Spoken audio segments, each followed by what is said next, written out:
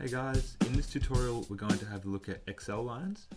So basically what an Excel line is an infinite line that stretches across your drawing that we can use to align things, particularly elevations in this case.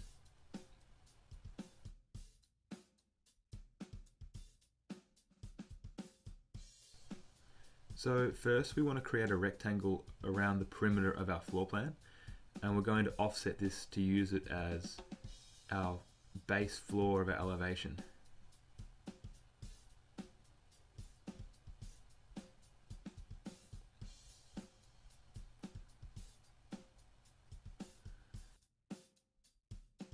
If we offset this rectangle the specified height of the elevation, we then have a sort of a perimeter to draw our elevation within.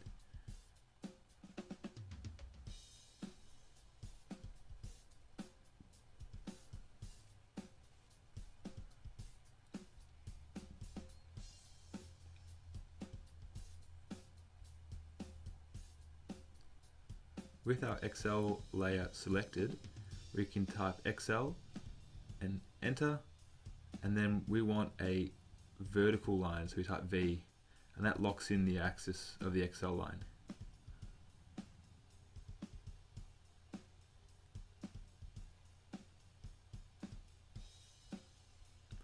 And create multiple lines at the junctions of important information of the floor plan, like the windows and where the doors end and where the walls end.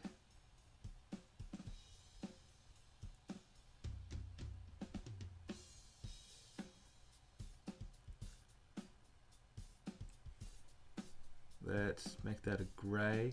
So this is all starting to look quite messy and confusing, so we're going to try and eliminate some of these Excel lines by creating rectangles in the spaces now defined with our offset,